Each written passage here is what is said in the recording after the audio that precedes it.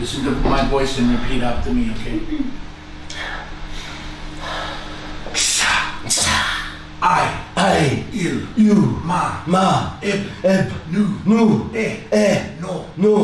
to. Dragon Rider is going beyond self-preservation. He guided through that journey to the low points and maybe beyond some of the low points in your life. And we all together support you as you face those things. And then assisting you on the way back, raising you, riding your way back to the harmonic frequency. As some of these things that are the issues or even lifetimes, moments that don't serve you get cleared away, the harmonic template is able to bring more light onto it as you're coming back up.